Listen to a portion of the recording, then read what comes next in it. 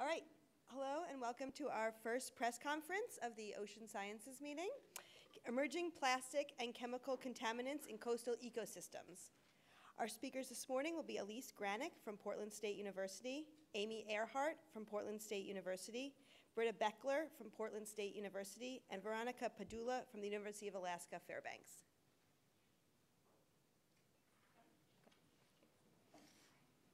Hi, welcome. My name is Elise Granek, and I'm a professor at Portland State University in the Environmental Science and Management Department. And I'm going to speak about emerging contaminants in our oceans, where they are, what we find, and why it matters. So, excuse me. So we conducted a review, and Arpin Pont et al. Have also conducted a review looking at where we find contaminants in our oceans. And this map represents, this is a map representing Arpin Pont et al.'s work, which was a little more recent than ours. And what we see is that when sampled, when marine animals are sampled, we see emerging contaminants in most of the places that they are studied, which include North America, South America, Europe, and Asia, including Australia. And we see this big gap in Africa and in the Arctic Ocean, and this doesn't represent a lack of contaminants, it represents a lack of study of those areas. In terms of where, we also find these various chemical contaminants across a variety of marine ecosystems. Maybe less surprisingly, we find them in harbors and estuaries and bays close to human populations, as well as coastal areas, but we're also finding them increasingly in the open sea, in the high seas, and there was a study that came out last year from a different lab, a different university that found them in the deep ocean organisms as well. So again, where we look, we seem to be finding this array of emerging contaminants. So we specifically in our lab have looked at pharmaceuticals and microplastics, and Britta will be talking about microplastics that we've looked at here in Oregon, and we've done some work in Washington. And what we see is an array of contaminant types, of chemical types. And when we look at pharmaceuticals, we find things ranging from antibiotics that we use to treat bacterial infections, antihistamines such as the active ingredient in Benadryl, diuretic medications used for edema and congenital heart failure. We find anti-inflammatory drugs like ibuprofen and naproxen, things that we're all familiar with and most of us have probably used at some point. We also find sulfa drugs and virginiamycin, which is an interesting antibiotic in that it's used primarily in livestock rearing and in fuel ethanol. We've also found some legacy contaminants and some other emerging contaminants, but again, focusing on pharmaceuticals here. So why does it matter if we find these really low concentrations or really low levels of these pharmaceuticals? Well, first of all, they are intended to be biologically active compounds, right? They were made to elicit a response in bodies of animals or humans. And so because of that, we are interested in whether and how exposure to these compounds affect marine animals. And so we've conducted a number of studies in the lab, and unfortunately, in each study that we conduct, we see that there are biological effects of exposure of very low concentrations. So all of our experiments are with concentrations that have been measured in the environment. So they're what we call environmentally relevant concentrations. And we conduct experiments to assess the effects on organisms. And we've worked primarily in the lab with Prozac and antibiotics. We're just starting to study microplastics as well in the lab. But what we see is that in terms of Prozac, the first bullet and the last bullet, long-term exposure to Prozac at very low doses affects muscle feeding, growth, and reproduction. When we expose Oregon shore crabs to Prozac, we see big spikes in their activity level, and we see an increase in boldness around predators, this behavior that's not natural for them. And what the consequence is we see more loss of limbs and death in those small shore crabs when they're exposed to predators because they become more bold around their, of prey because they become more bold around their predators. We've also looked at antibiotics and how antibiotic exposure, again at very low concentrations, affect algal growth and mussel growth, and we see reductions in both when they're exposed to antibiotics. And we also see effects of antibiotics on the reproduction of mussels. So in summary, when we look at emerging contaminants in the ocean, we are finding them worldwide and likely increasingly. We are finding that they have what we call species and ecosystem level effects, or in other words, they affect individual or groups of animals, and they also affect the interactions between animals, as exemplified by that crab study.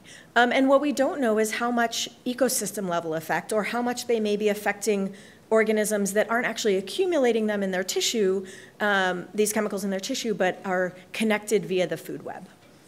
We also, a big data gap is understanding the human health effects, and we really don't understand or know how exposure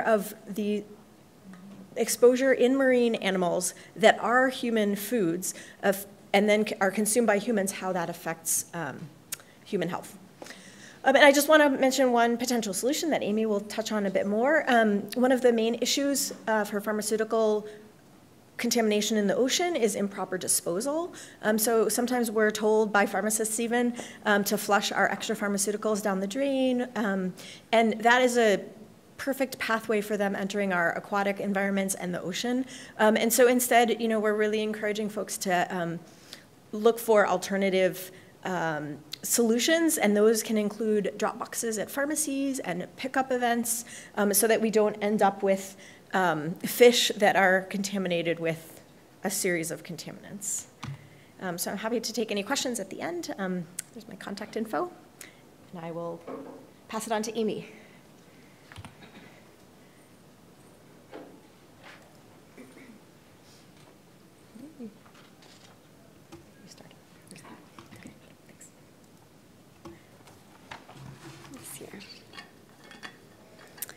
All right, I'm Amy Ehrhart. I'm a PhD student at Portland State University, and I work with Elise Granek. So I'm going to be talking a little bit about my research on contaminants in Pacific oysters that are near and far from wastewater in Oregon and Washington. So I'll start with some results. So in transplanted Pacific oysters in Oregon and Washington, we found pharmaceuticals and chemicals used in household and industrial products in their tissues. And we find that location matters. So for pharmaceuticals, levels were higher in oysters that were placed near wastewater treatment plant outfall pipes. But for household and industrial chemicals, we found these at all of our study sites. So we find that they're more widespread at various areas. So how did we find these compounds? So I conducted an experiment in Oregon and Washington in these estuaries in Grays Harbor, Neathart's Bay, and Coos Bay. So oysters were specifically placed at areas near wastewater treatment plant outfall pipes and then at reference sites which have little or no wastewater influence. And the reason we're focusing on wastewater is that products and pharmaceuticals are used in households and then flushed or washed away to a wastewater treatment plant where they go through the filtration process, and often they're not removed during that process, and then they are released into the environment. So this research is important for several reasons. First of all, amounts of these compounds in marine environments in Oregon are not well understood. There are also a lack of federal guidelines for safe levels of compounds in the environment. And then there are potential negative effects on marine life, which Elise talked a bit about, some of those effects that we've seen in the lab. So a few things that you can do to help with this issue. You can dispose of your unused pharmaceuticals properly, so by taking them to a drug take-back box rather than flushing them down the toilet or pouring them in the sink. And you can also be a diligent consumer by doing research on the products that you're using in your household and the ingredients in those products. All right, here's my contact information, and I'd be happy to take questions at the end.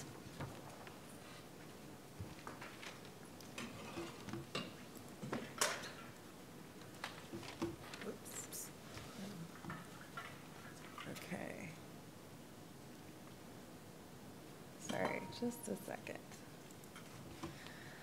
All right.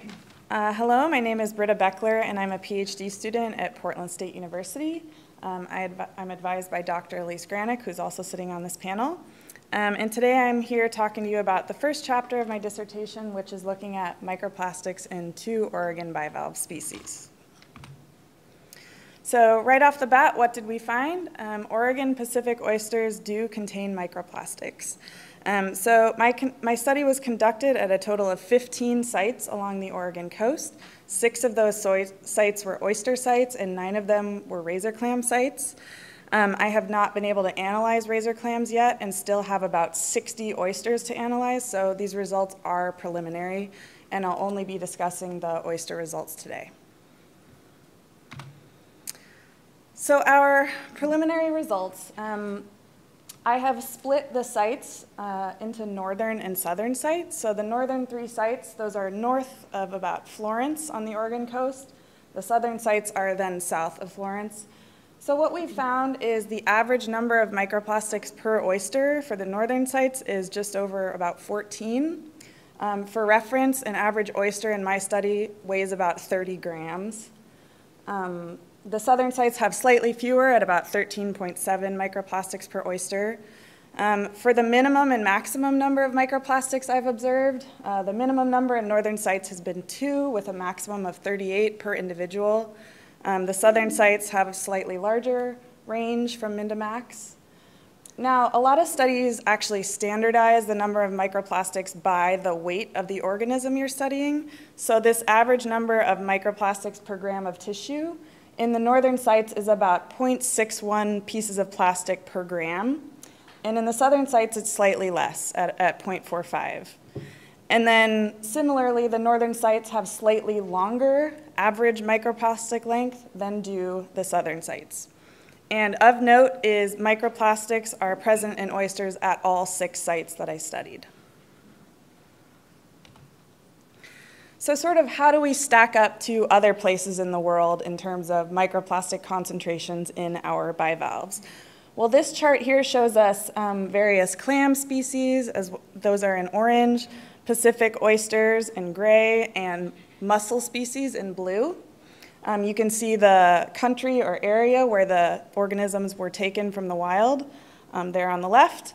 And as you can see, Oregon kind of falls mid-range on this scale. So this is not an exhaustive list of all the studies on bivalves, but it sort of is representative of the studies that are out there.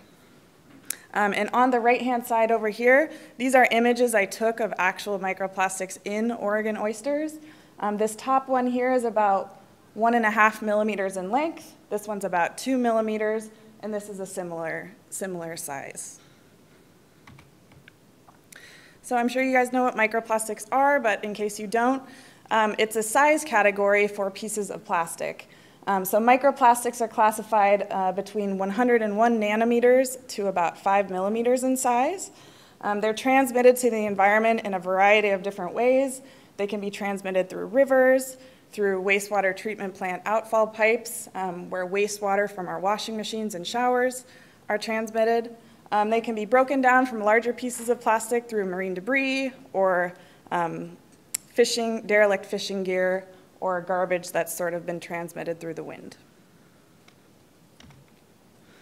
So why are they harmful? We'll get a little bit more information on this later, but microplastics do sorb contaminants. So contaminants stick to these plastics. And not only that, but plastics contain, by nature, plasticizers and additives, and that's sort of in the plastic manufacturing process that those chemicals are introduced. A growing body of literature supports that marine organisms mistake these pieces of plastic for food items. And that same body of literature tells us that plastics disrupt endocrine, reproductive, and immune systems, and can affect behavior, growth, and fitness of the organisms that take them up. They've been found in a large variety of organisms, from plankton to fish, bivalves, sea turtles, sharks, marine mammals, and birds as well. So in summary, Oregon Pacific oysters do contain microplastics. These are my preliminary results again, but that's what we found so far. This study provides an important baseline for microplastics in Oregon bivalves. To date, there's no other information on microplastics in our seafood items in Oregon. And lastly, the razor clams from the study will be analyzed shortly once I get some time later on this year. These are my partners in funding. I was funded by Oregon Sea Grant. And thank you for your time.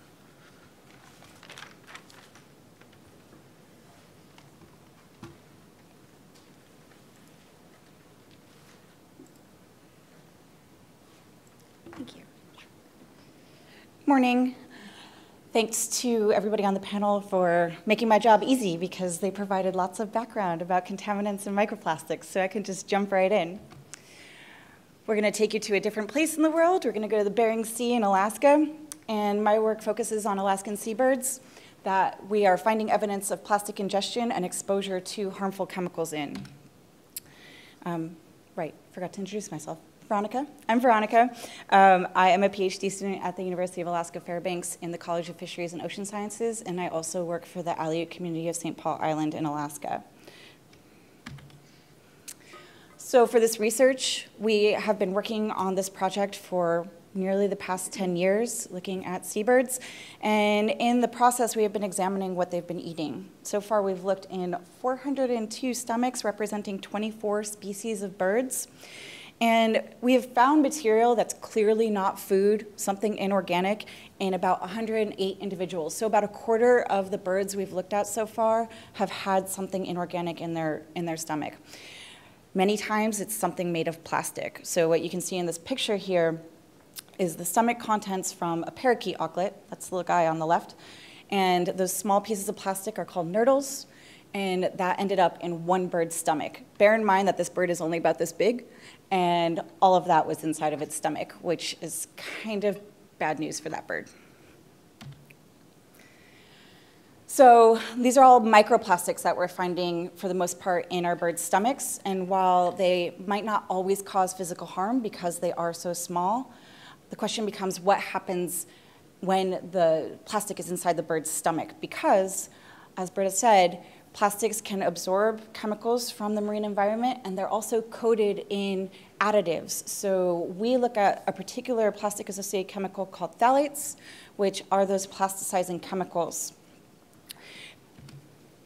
So you can see in here, you have these small pieces of microplastics inside the stomach of a northern fulmar. And that is really the sort of the regular thing that we're finding in our birds. Just to give you sort of a visual of what plastics can do, they basically act like sponges when they're in the environment. They're these porous materials. They form a matrix when the chemicals come together, and like other chemicals can sort of find spaces in between and soak it all up. There's research that comes out of California that says depending on the type of plastic we're looking at, whether we're looking at number 1, number 2, number 3 plastic, the rate at which it can absorb different chemicals varies. And one of the biggest chemicals that they're finding can be absorbed by plastics are persistent organic pollutants, which are known cancer-causing agents. So when a bird might mistake a piece of plastic for food or might eat a fish that has plastic in it, what happens is that plastic gets inside its stomach. All those stomach juices kind of start working on that piece of plastic, and the chemicals that are in the plastic and on the plastic can leach off and get into the bloodstream of the bird and also get into its tissues. And this is problematic because some of the birds I study are subsistence species. They're eaten by people who live in the Bering Sea region. The other thing that we're finding is that these chemicals can move into reproductive tissues like eggs, and those eggs are also consumed. So these chemicals are moving into spaces that are consumed by humans as well. The other thing is that these chemicals are endocrine disruptors. So I like to call them hormone imposters. They're basically like a skeleton key. Our hormones are these chemicals that meet up with our cells, and they unlock these doors on the cell and get inside to do whatever they need to do. But these phthalates, these skeleton keys, can also do that. And that's problematic because when those endocrine disrupting compounds get into the cell, they can interrupt metabolic processes. They can have negative impacts. What we see in the literature with human medical research is that they are related to higher rates of infertility. They are related to other reproductive issues. Also, earlier puberty is one thing that has been sort of suggested to correlate with exposure to endocrine disrupting compounds. What it does for seabirds in the Bering Sea, we're not sure yet because we haven't gotten to that point in terms of exposure studies and understanding the real impacts of these chemicals on these birds. So, the takeaway. Bering Sea seabirds are ingesting plastics and they're getting exposed to these plastic-associated chemicals. So far in our research, we've detected these chemicals, these phthalates, in 111 individuals. 5 of the birds that we've tested so far had phthalates below the level of detection, which means that we can't determine whether or not they were actually exposed to these chemicals because the machine that we're using can only go to a certain point below, and below that, we're not sure if it's actually there or not. And the patterns of our data suggest that there's no geographic variation in exposure across the Bering Sea region, and also that biomagnification or increasing concentrations of these chemicals in birds that are higher up on the food chain are occurring. But we're still working on those bits and pieces to tease out those patterns. So with that, I'll say thank you, and hopefully we can open up for questions. Okay, cool. We will now go to questions from any reporters. Please state your name and affiliation. Hi, I'm Virginia Ewan. I'm freelance. Veronica, really quick, you said you've been doing this over a 10-year period, I believe. Have you seen an increase over time in the ingestion of plastics? That's a good question. Off the top of my head, no. The problem with that is that every year, so sort of a background to how we collect our specimens is we work with the Alaska Maritime National Wildlife Refuge, which manages all the land in the Aleutian Island chain. They have a research vessel called the Tekla that takes us out to these islands, and each year, we're sort of stowaways. Each year we get on the boat and we get to the islands that we can access via the ship. And so in different years, we've collected specimens from different islands. It's a pretty long island chain, and so the geographic variation can spread. And so it's hard to sort of tease out a spatial or a temporal component to plastic ingestion because of the sort of opportunistic sampling that we've done. Hopefully that answers your question. Okay. Are there any other questions from reporters in the room? Hi, my name is Mary Miller. I'm at the Exploratorium. I'm interested with the pharmaceuticals you'd mentioned, disposing of them properly. What about excretion and wastewater treatment? Is that also an issue? That's a great question. Yes, so generally the human body does not metabolize all of a pharmaceutical that you take in, and so we do excrete some of those compounds in an active form, and some of the breakdown products are, for some of these compounds, actually more toxic to marine animals than the actual compound. And so yes, part of the problem is that whether it's through excretion of small amounts or through improper disposal of larger amounts, it's these compounds are entering the wastewater treatment plants, which don't have the capacity in most cases to break them down. Again, they're biologically active, and so the bacterial stage of breakdown at wastewater treatment plants doesn't necessarily break them down into a non-active form, so that for what has been studied in wastewater treatment plant effluent is that these compounds, either their initial form or their breakdown products, are being released in the effluent water post-treatment. So that's a great question. It is another source, but it's sort of the same source as this improper disposal, but probably lower concentration since our body does take up some of the pharmaceutical that we ingest.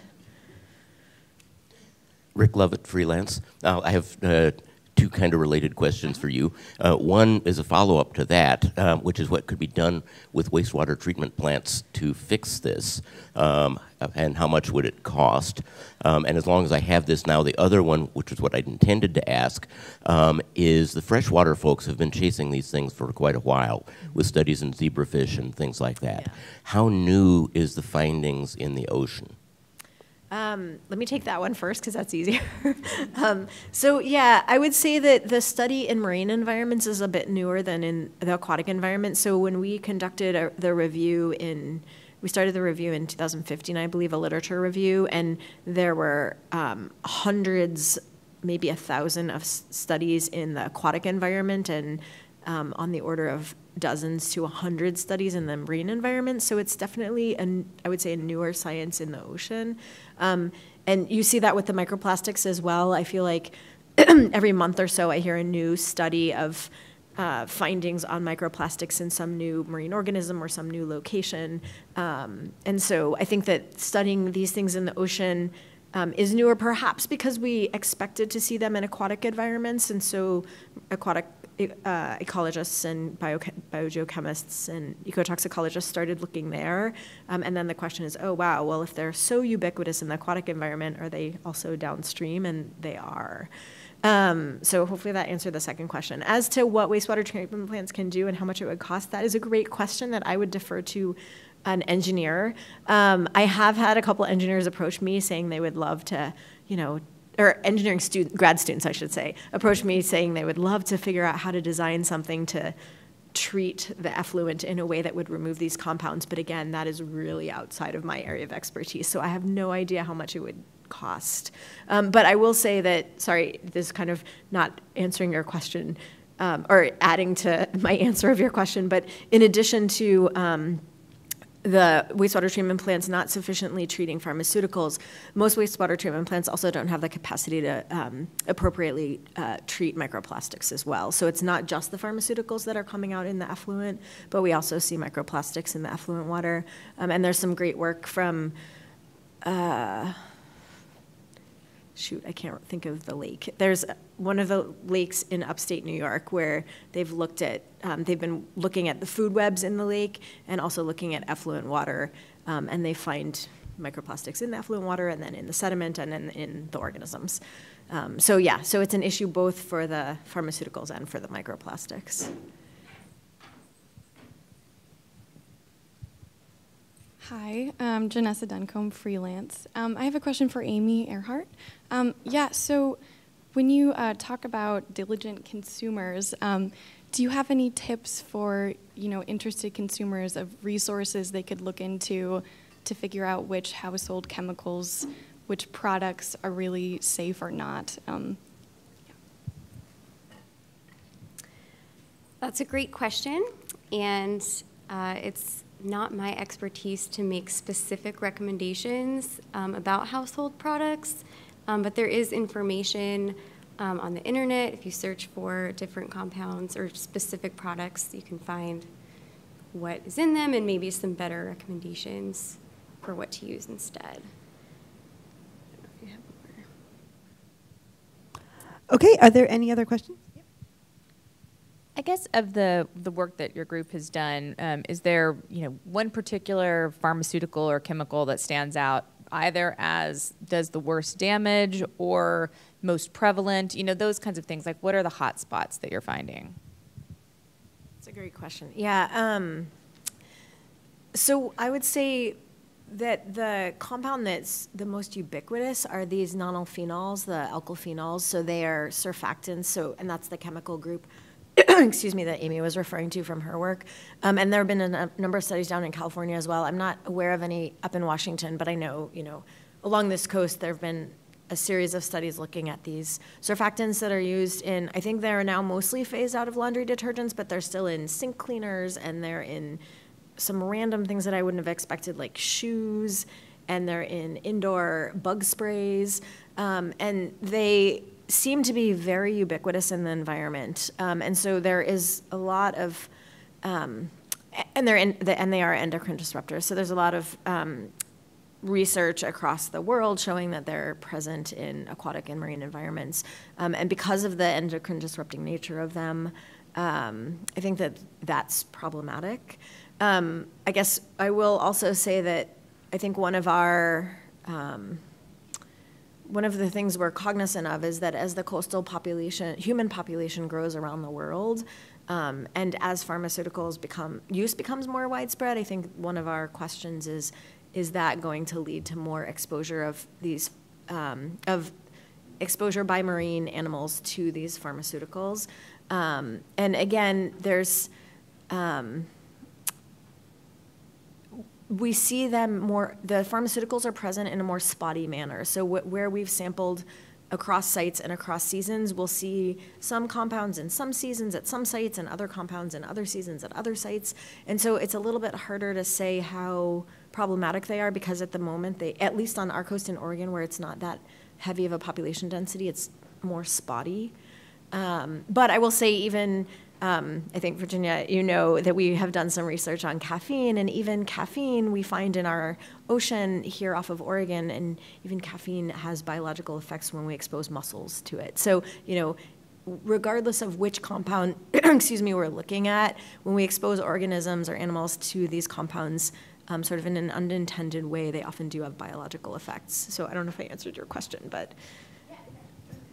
That's great. I guess I'm curious, just given this winter and the flu season and just all the sickness, I'm curious about just the time cycle too, because if there's, you know, this massive prescription rates of antibiotics in the winter, is that just the perfect amount of time for all of that to flush into the marine environment in spring and do some serious damage? Is there like any kind of interesting time series that you're uncovering? Yeah, so we did some work in, we looked at oysters and newtarts in Coos Bay several years ago, and what we did find, we worked with Oregon Department of Environmental Quality and Oregon Department of Fish and Wildlife, and what we did find was that there were more compounds, more types of pharmaceuticals, and slightly higher levels in spring, and then the second most diverse pharmaceutical sampling was in summer, and then in fall we didn't find very many compounds. So I think we do see, again, we only sampled for 1 year, so we had 3 seasons across 1 year. So it would be, I think it's a great question of whether we see that seasonality if we sample more consistently across years. But my guess is that that is happening, that probably in the fall there's a lot less present in the marine environment, and in the spring and summer from these seasonal use patterns that we see more. Rick Lovett again. So a follow-up on my question from before. So we've seen this initially in the freshwater environment. Now you're seeing it on the coasts. You know, are we going to find it in the deep seas, which I would have thought it would dilute to nothing out there, but I'm now wondering. Yeah, that's a great question. I'm trying to think.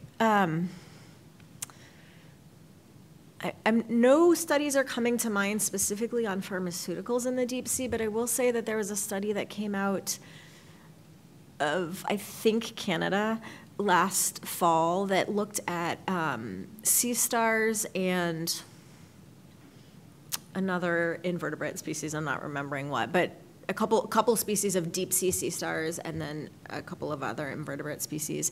And they were looking at microplastics specifically. And I want to say that in at least it's somewhere between 25 and 40% of their samples. I'm not remembering the exact number. I should have looked that up. I can find the study for you. But they found microplastics in these deep sea organisms, and these were organisms that they were collecting on submersible dives. And so yes, I would have expected there to be much more dilution, and we wouldn't be seeing those concentrations. But it seems, at least in their study site, maybe it was off of Scotland actually. But even in their study site, at least in their study sites, they were seeing fairly high contamination levels of microplastics in these organisms.